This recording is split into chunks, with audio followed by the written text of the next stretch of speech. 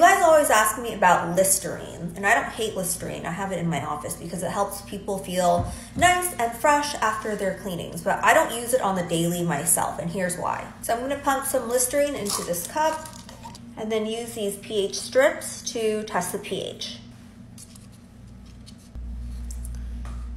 So if you line this up, the pH is around 4, right there.